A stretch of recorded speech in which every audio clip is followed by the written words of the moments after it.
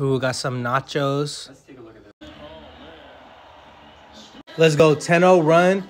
My mouth is on fire from those nachos, but 10-0 run, 106-89 to end the third. I'm not going to lie, though. I don't want to play the Lakers in the play-in. If AD was playing today, it would be a different story. We can beat them without AD easy. We beat them once already. We up. But when AD's played all year, we've lost to them. 7-0 run to start the fourth is crazy. What's Steve Kerr doing, bro? Put Steph in right now.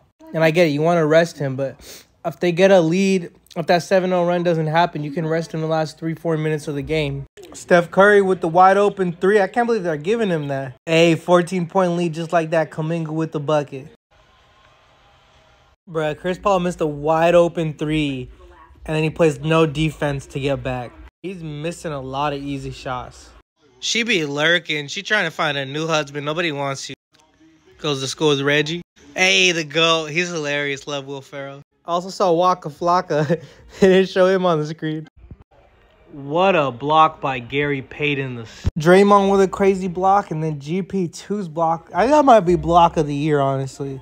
Damn, the Lakers left without shaking hands. They just let the bench players say goodbye to him. LeBron James pulled the Isaiah Thomas. I'm not shaking hands with anybody. That's crazy. I can see why they didn't shake hands, but if the Warriors have never done that, but if they did, it'd be headlines everywhere. I've been saying it all year. Draymond Green's having a phenomenal season. He's shooting from three. He's scoring at will. He's still playing elite defense. He's still the best passer in the league. Draymond Green is playing elite. They shot the lights out the ball. 26 threes. Warriors record is 27. NBA record is 29 by Milwaukee. But what a game. They shot the lights out the ball. But they're going to need to play even better if AD's playing, because AD, great defensive player. AD would have scored. I know it's 134 to 120, but you're telling me AD is not going to lessen the score by 14 points and he's not going to have 14 points. The Warriors are in trouble if they play a healthy Lakers.